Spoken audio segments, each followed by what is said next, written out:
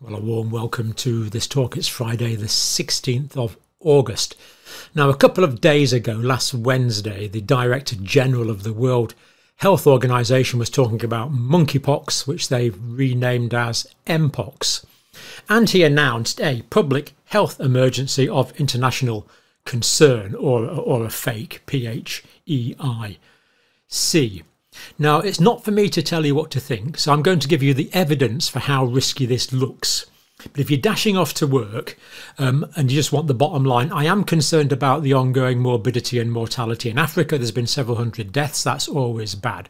Way less than other transmissible diseases, way less than malaria, of course. But still, it's a disease causing problems in the Democratic Republic of Congo, particularly.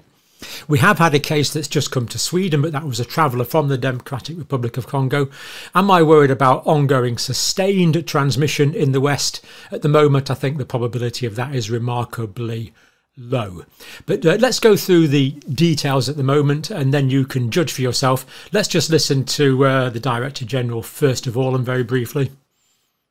Today, the Emergency Committee met and advised me that, in its view, the situation constitutes a public health emergency of international concern. I have accepted that advice. Well, there we have it. But on this channel, of course, we feel free to examine the evidence for ourselves and work out where the evidence is leading. Now, the evidence I'm going to take today is coming mostly from the World Health Organization itself, Centers for Disease Control in the United States, and the UK government official data sources. Now, WHO, Wednesday the 14th of August, announced this public health emergency of international concern. Monkeypox virus, just by way of background, is a double-stranded DNA virus. We, of course, ourselves are double-stranded DNA, deoxyribonucleic acid. So this is not an RNA virus like SARS coronavirus 2, it's a DNA virus. So it's a different type of virus with different characteristics, and it's not related to chickenpox either. It's a different sort of pox virus. It's actually in the smallpox family of viruses, not related to chickenpox, as we said. First seen in monkeys, hence the name, 1958.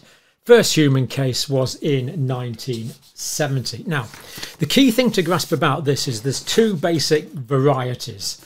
And we know, of course, that viruses evolve, mutate, and are changing, as we've learned from COVID, only too well. Now, Clade I, this is the first grouping. Clade I, the first sort of descendant. Clade's a descendant group, really. I'm in my great-great-grandfather's clade. Causes more severe illness and death, endemic to Central Africa. So this is the one that we're really more worried about at the moment, this Clade I. Is of more concern. The Clade II we've had for some time. That's what caused the global outbreak that started in 2022, but this is actually still going on. If we just give you the latest figures here from the United Kingdom, for example, we still see that into 2024 we're having quite a few cases of Mpox or monkeypox. In fact, in July, over 40 cases reported in the month. So this has been ongoing since 2022. Albeit at a very low level, virtually entirely in relatively young men of the operating in the gay community, virtually entirely. In fact, I think entirely so far in the UK. Now, Clade II, so that's when it began. Infections are less severe, very high survival rate, endemic to West Africa. So that's Clade II, so that's separate from Clade I. Is the current argument that's being proposed. So it's Clade I that people are currently worried about. Clade II has been rumbling on at a low level in particular communities since 2022. Now, Democratic Republic of Congo, they've got this Clade Ib, and this is the more aggressive form of the disease. It can cause more severe disease. It emerged first identified in 2023 in a sex worker. Been 15,000 infections so far in the Democratic Republic of Congo, and they're saying 548 deaths. Now, of course, we can't really take any mortality figures from that. There'll have been way more cases than were officially diagnosed, of course, and of course, deaths can be from a variety of causes in the Democratic Republic of Congo. obviously. So I don't think we can really take too much from that, but the consensus of opinion does seem to be that the morbidity and mortality is higher than the Clade II that's been around for some time, and particularly since 2022. Spread to Kenya, Rwanda, Burundi and Uganda. So far my contacts in Uganda have not seen any, despite looking.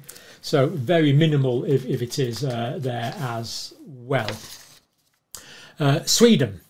There's been one Clade I case amongst a returning traveller, so that's to be expected. I mean, if the disease is endemic in a particular part of the world, you're going to get people coming back with it. We get people turning up in UK hospitals with malaria, for example, after travelling overseas. Not an uncommon occurrence, and basically would be expected.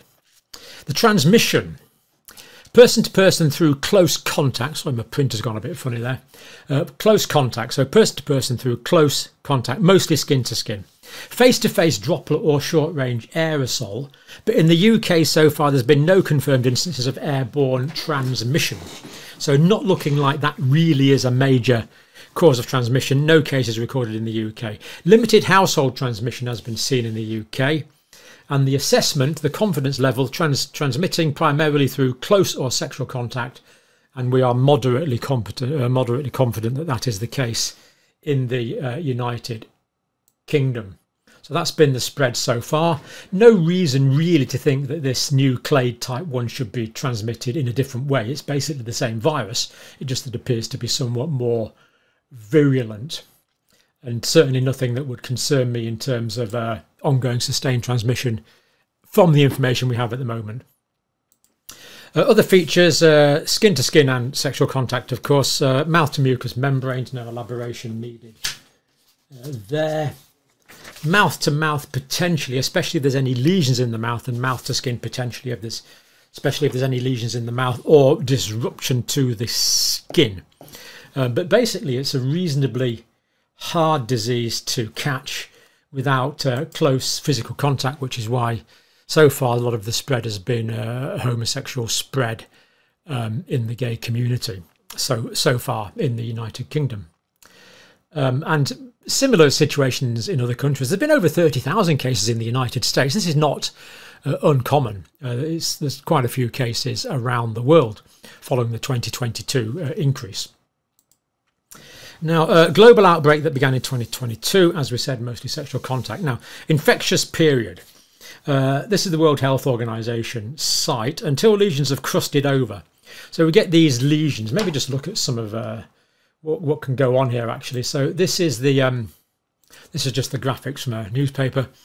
So the invasion stage, as you'd expect, headache, muscle pains, chills, fever, exhaustion, swollen glands, backache, of course, common to a very wide variety of different viral infections, fairly non-specific signs there that we would expect by virtue of it's a viral infection.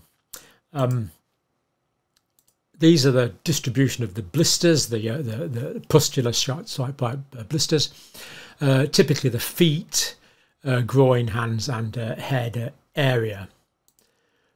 And this is about how it spreads. We'll look at that now in a little more detail. So once these lesions, so these are pussy lesions form, and then over a period of a week or so they'll dry out and they'll eventually scab over. So the infectious period is described as, now when the infectious period begins isn't quite clear at the moment. It could be that people are infectious before they develop the pox lesions, these pustules. If they are, they're probably not very infectious till they develop these lesions. But more to come on that. And of course, we've known for centuries that this pus is transmissible. We know that Edward Jenner, for example, took cowpox pus to inoculate people against smallpox by rubbing the pus into the arm, the original inoculations that were done on that. So the saying, until the scabs have fallen off and a new layer of skin have formed underneath, because a new layer of skin will be healthy, that forms underneath the lesions. Until the lesions in the mouth, throat, eye, vagina and anus have healed, fairly obviously for spread via those areas. Usually takes 2 to 4 weeks. Virus can persist for some time on textiles and objects. So if a person's got the infection, say from the pus on their hand, they touch an object, what we call a fomite, can be transmitted in there, but also from towels and bedding and such thing, the virus can persist for a period of time. And the viral entry is much more likely through any cuts in the skin, or also through the nose, eyes and other mucous membranes. So that is sort of the spread. And also, this is a bit more concerning during pregnancy to the baby. But of course, in Western countries especially, we're not expecting there to be many cases, so hopefully pregnant women would not become infected. Now, it is classed as a zoonosis, zoonotic disease, because it first came from monkeys. Physical contact with an infected animal, monkeys, tree squirrels, other rodents, particularly in Africa, but not likely method of spread in the UK, obviously. Bites or scratches from animals as well. Risk of severe disease. Immunocompromise, of course, all infectious diseases, people with immunocompromise can get more. Children younger than 1 year whose immune systems are not well developed. History of eczema because of the lesions in the skin, and pregnant women, because in pregnancy there's a degree of immunomodulation to prevent the mum from rejecting the baby. So the risk here, it seems to me, is close contact, perhaps of a sexual nature, and then spread within the household. That is a possible risk. Now, as I say, the likelihood of ongoing transmission is remarkably low, I think. It's going to be fairly obvious when people have got this disease, and it's going to be fairly obvious, as long as people are moderately honest about it, who to avoid for a period of time. And we know from the 2022 outbreak there was behavioural change and increased awareness that did reduce the spread. Now, there is a lot of talk about vaccines on this one. Now, vaccines, of course, have had variable press, shall we say, over the past few years, and we make no secret on this channel, we are concerned about the mRNA genetic vaccines and the adenovirus vector vaccines, because we've looked at the adverse events associated with those. When you give an RNA vaccine, you can't really control the dose, because the vaccine can go, well, we know the genetic material goes all around the body.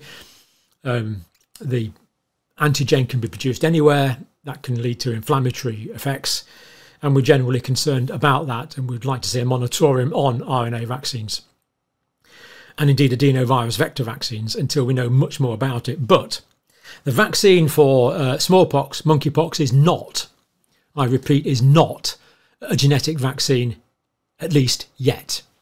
So it concerns me way less than the RNA DNA genetic vaccines would. Just to give a little bit of detail on that, the vaccine, there's 3 different ones, but they're all much the same variety. It derives from the smallpox vaccine. It is the trade name in the US at least. It's made using weakened, so attenuated live vaccine virus. This is the CDC. They say it cannot cause smallpox, and I believe them. They say it cannot cause monkeypox, and I believe them, or any infectious disease, and again I believe them, unless the sample was contaminated for some reason, but there's no reason why it should be. So it is not a genetic vaccine, it's a traditional antigen vaccine. With the traditional antigen vaccine, you can control the dose very precisely about the amount of antigen that you are getting. The level of immunity generated probably isn't that great. Last paper I read, it was about 66% protection after 2 doses. Only about a 35% protection after 1 dose, but we won't go into details on that because I'm just going from memory from a paper I read yesterday. But it is not a genetic vaccine.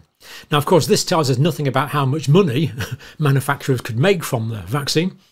Presumably, if there's a large-scale rollout, there'll be a lot of money involved. But it's not a genetic vaccine, so I'm not particularly worried about it.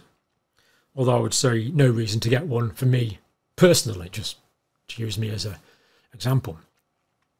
So there we are. That is monkeypox or mpox, a problem in Africa. Not too worried about the West at the moment.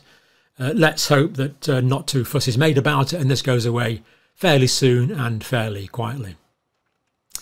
But for now, thank you for watching.